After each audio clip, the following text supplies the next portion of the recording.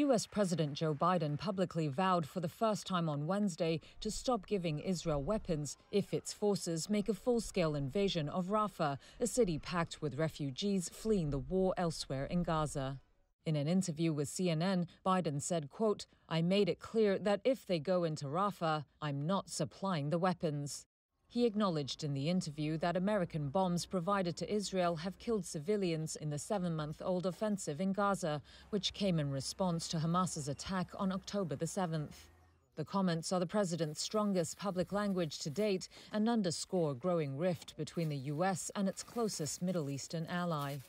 The interview was aired hours after Defense Secretary Lloyd Austin confirmed to the Senate that the U.S. had at least temporarily paused a planned delivery of thousands of heavy bombs, and that Biden made the decision to hold on the weapons over concerns for Rafah. That marks the first such delay since the U.S. administration pledged ironclad support to Israel.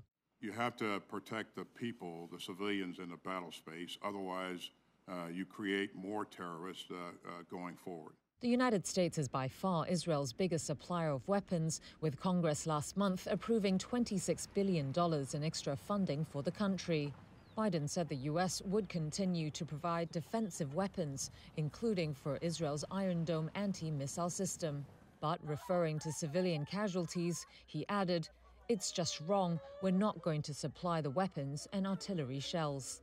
The president is under growing pressure at home over American support for Israel as he runs for re-election this year.